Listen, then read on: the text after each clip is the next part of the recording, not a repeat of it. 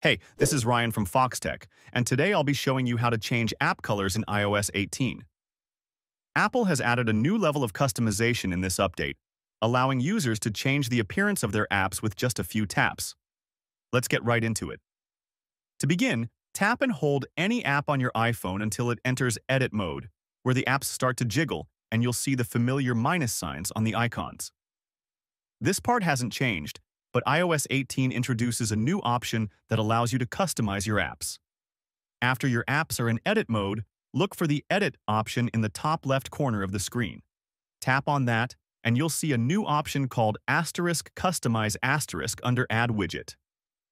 Once you select Customize, a new screen will appear with different display modes: light, dark, automatic, and tinted.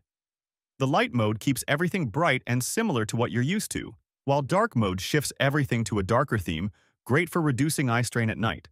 The automatic setting adjusts between light and dark modes depending on the time of day, giving you a more dynamic experience.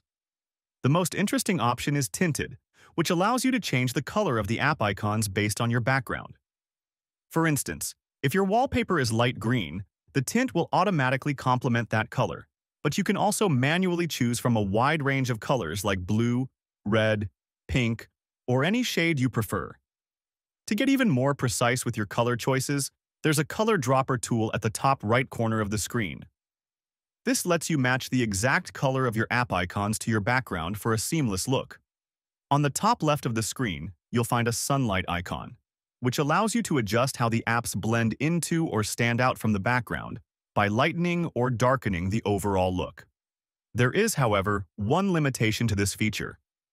While you can change the color of the app logos themselves, the background of the app icons remains in its default state, meaning you can't change the actual icon's background color. That's something to keep in mind as you experiment with customization. That's all there is to it.